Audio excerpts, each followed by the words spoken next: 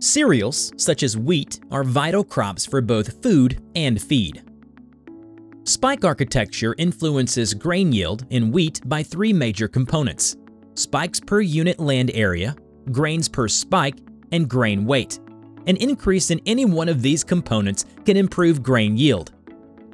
The number of grains per spike can be physically and genetically dissected into two subcomponents: spikelets per spike and grains per spikelet. A normal spike can generate between 16 and 25 spikelet nodes, and within a spikelet, grains at the first and second positions are larger than those at the third, fourth, or higher positions. Therefore, understanding the developmental pattern of spikelets within a spike provides the opportunity to increase grain number without decreasing average grain weight.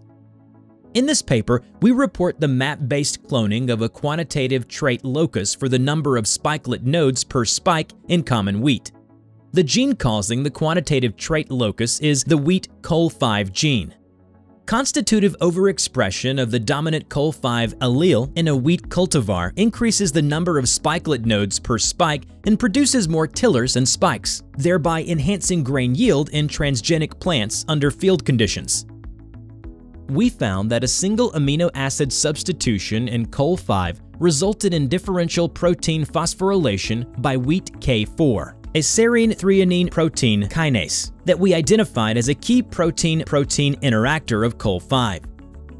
Using CRISPR-Cas9 gene editing technology, we showed that the wheat COL5 transcription factor modulates multiple traits, such as flowering time and plant height. We found that the COL5 gene originated from the tetraploid wild emmer wheat, but it exists in only 2% of accessions in a global collection of modern wheat cultivars. The cloning of the wheat COL5 gene offers a new route to maximize yield in wheat.